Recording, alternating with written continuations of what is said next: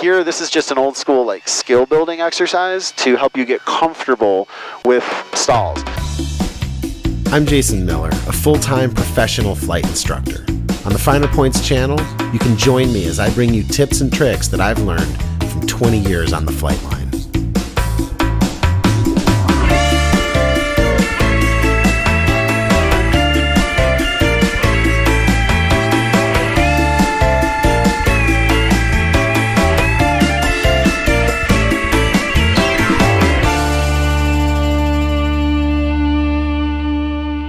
Good. Well, hey, welcome back to the Finer Points, you guys. What a strange time we're living through, huh?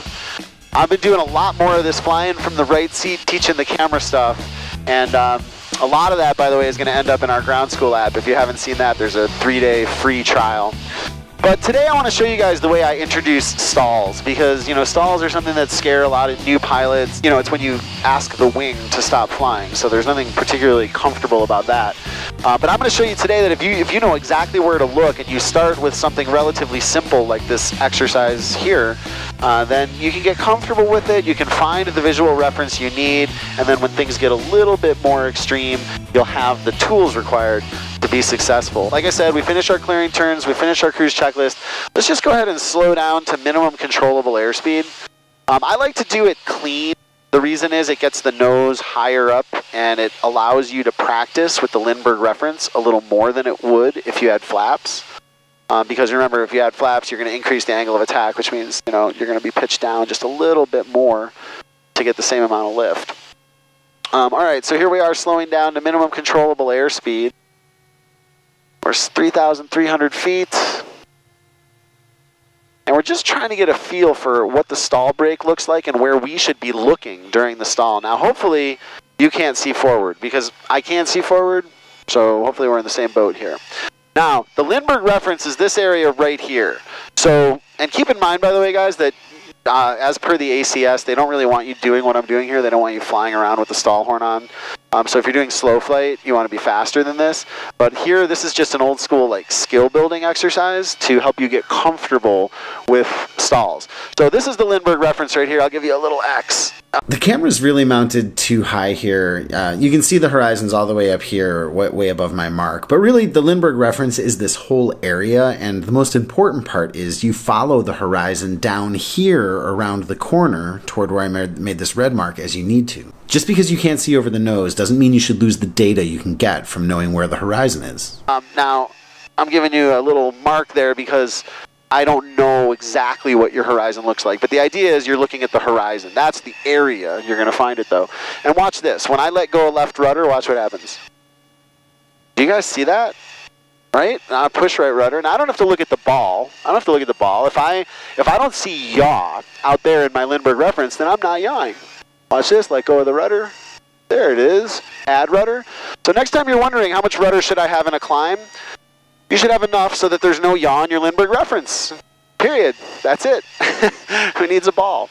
All right, now once you're here, notice we have a little bit of power, not a ton of power, but we've got like 1900 RPM. That's to give you a little bit of a left turning tendency. Now, we don't want an enormous left turning tendency because we're practicing here. You'll get the enormous left turning tendency when you do your power on departure stalls. Now, I'm looking at my Lindbergh reference. You look at your Lindbergh reference. Let me see if I can get you off the clouds there. Okay, good, like this. And then we're just going to pull the airplane into small little stalls and release it, just like this. Practicing, not allowing any yaw to happen in the Lindbergh reference. Watch this. That's the stall warning horn screaming. There's the stall. There's the recovery. All right, now we're flying again, right? Notice what happens in the recovery. It's the stick goes forward. Did you see me touch the power? Negative. You did not see me touch the power. So let's try that one more time. Let's get that stall horn back on. All right, ready? 1, 2, 3. And pull. Watch this. Watch what breaks this. I'm looking at the Lindbergh reference. You're looking at the Lindbergh reference. There's the brake. Stick forward. You see that?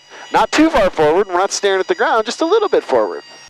Now, when you get here, this will help you practice the most common error of all in slow flight or MCA. And that is what you see here. A 50 to 100 foot per minute descent. Like death by 1,000 cuts. If I'm your examiner, I will just sit here and kill time. Because if you're descending at 50 feet per minute, In 10 minutes, you're going to be a lot lower, right? So remember, practice climbing with power. So what I would want you to do here is keep the stall horn on. Go ahead and add a little power, a little bit of right rudder to counteract those left turning tendencies.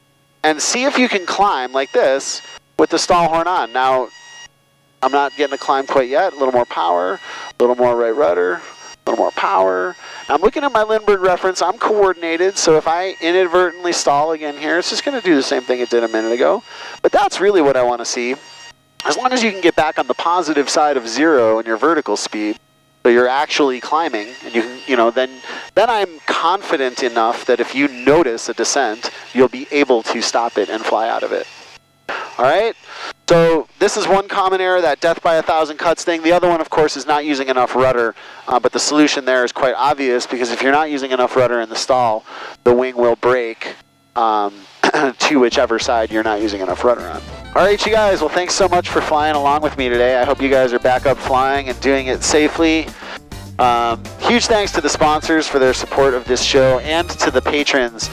Tons of bonus content going to Patreon during this pandemic. Check it out if you haven't. We're even doing small group study sessions. You get 4 hours for the price of 1. Pretty crazy stuff over there on Patreon. That's patreon.com/learntfp. Big thanks to you, the best fans on the internet. I got a free video for you at learnthefinerpoints.com and a free 3-day trial of our ground school app. You guys are the best fans on the internet. Thanks for watching this video. Hit the like button, subscribe to the channel, share with your friends, check all those YouTube boxes. But most importantly, until next time, be safe, fly your best.